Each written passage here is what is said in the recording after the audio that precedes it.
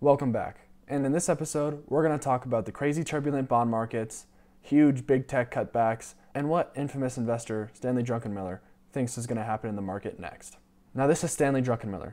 He is a fund manager and has outperformed the market with 30% returns for over 20 plus years. Now, this is a recent interview of him being asked on what he thinks will happen in the market in the next coming months. I will be stunned if we don't have a recession in 23. Don't know the timing, but certainly by the end of 23.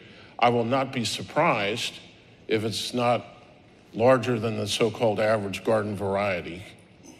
And I don't rule out, not my forecast, but I don't rule out something really bad. Why? Because if you look at the liquidity situation that has driven this, we're going to go from all this QE to QT. We're following an asset bubble. We've been doing all this running down on the SPR, which is now, that's the Strategic Petroleum Reserve. It's now below 84 levels, even though obviously oil consumption is much higher. We've had a bunch of myopic policies that have actually delayed the liquidity shrinkage. QT has been almost entirely offset by Janet Yellen running down the Treasury savings account. By the way, pretty amazing policy. She could have sold 10 years for under 1% during this time. Instead, she runs down the Treasury savings account. So all that has masked the liquidity shrinkage, but it really comes into full gear. And she can continue this for a while. We can do the SPR for a while, stimulative stuff. But by the first quarter of 23, it kind of goes the other way. So our central case is a hard landing by the end of 23. But I don't know. I've been wrong on a lot of things. I could be wrong on this, but since I do it for a living, that's our forecast, which is a recession in 23. Now, Druckenmiller lays out the bear case for the market pretty clearly. He said that because of the easy money policies and the asset bubble that it's created, there is still more room to fall, and the economy may deteriorate continuously for the next 6 to 18 months. He has also been on record recently saying that a depression is not out of the picture, but it is not his base case by any means. He believes it is only still a slight possibility. Now, he says this at the same time that Apple has announced lower expectations for iPhone 14 sales.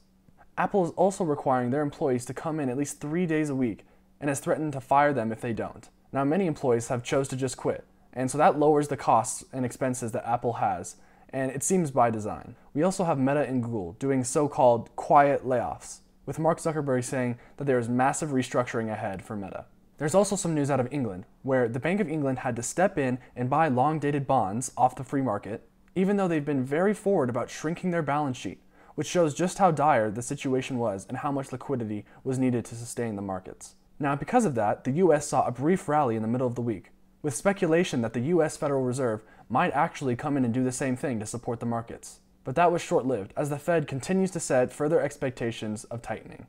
The situation in England was so bad, though, that a London banker said, "At some point this morning, I was worried this was the beginning of the end." He goes on to say, "It was not quite a Lehman moment, but it was close," referring to 2008 and 9, when Lehman Brothers went completely out of business because of the financial crisis.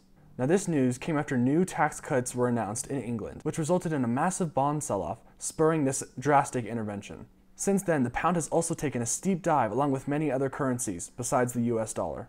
This is a graph of how international currencies have been moving in the past year and shows how consequential these interventions by central bankers have been and how destructive to international trade they are. Now, what does all of this news and movement in the bond market mean for us?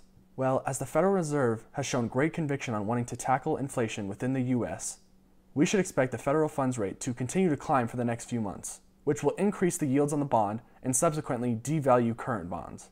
Now, with increasing yields on the horizon, you may think, well, I should just hide in the stock market away from all of this bond market trauma.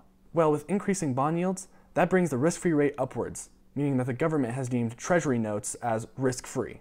Now, if you believe that the Federal Reserve will continue to increase rates over the next few months, which will bring bond yields up and the stock market down, then you may want to hide in cash for the time being. Now, another option for those who believe that the strain and destruction that the Federal Reserve is imposing on the markets is unsustainable and that they will eventually capitulate and start to expand their balance sheet may want to flee to safe haven assets like Bitcoin or gold to take advantage of that ever-expanding fiat system. And although I still believe that stocks may have more room to fall, there will be companies that will succeed in this environment, and it'll most likely be the ones that have good return on capital and have little to no debt, among many other characteristics that make a good company to invest in. I am not selling all of my stocks, and I'm not taking everything out of the bank and putting it into Bitcoin and gold, but I am being more conservative with the way that I am investing in this period of time. And remember, this is just what I'm doing with my portfolio, which has a 20+ year time horizon. But I believe it is so important to stay hedged. In a time where central bankers run rampant and manipulate markets freely, you need to prepare for many different situations in order to preserve your capital over time. So with that being said, please do your own research and invest with your own risk tolerances in mind. And remember, I'm just some random guy on YouTube trying to give you the news and what I'm doing with my portfolio.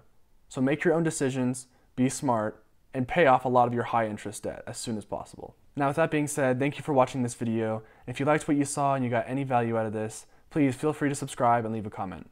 And I'll see you in the next one.